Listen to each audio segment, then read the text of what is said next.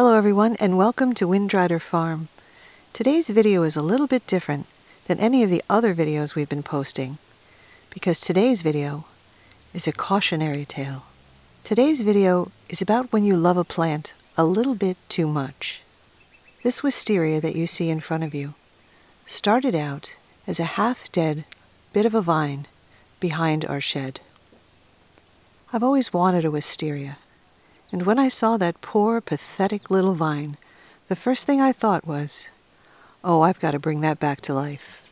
You're something I've always wanted. And so I did. Painstakingly gave it all the food and love and water I possibly could, in the hopes that one day it would turn into this.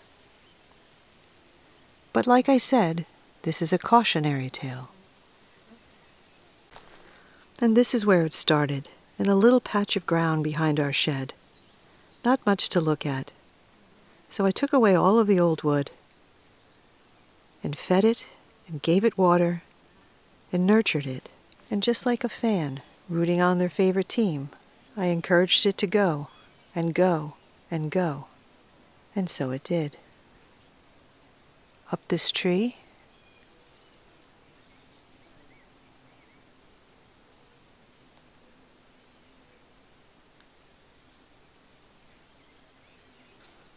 up this tree and over the shed.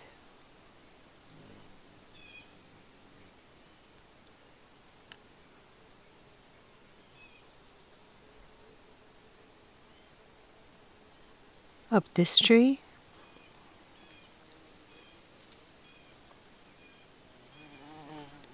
And that tree.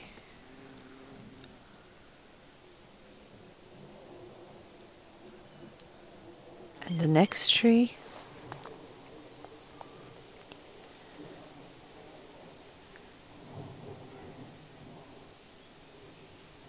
And unfortunately, it didn't stop there. I knew things were getting out of control when it wrapped itself around the biggest tree behind the shed and took it down.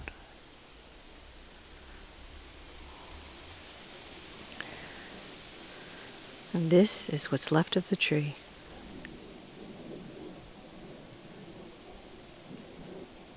Now most people, long before this, would have said to themselves, I really need to cut down that wisteria vine. But as I've admitted, I'm one of those people that hates to see any plant die.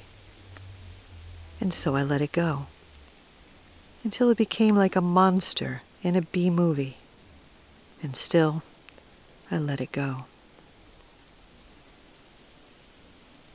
I think the moment when I realized I'd loved this wisteria a little too much is when I noticed it growing in a tree about 100 feet away.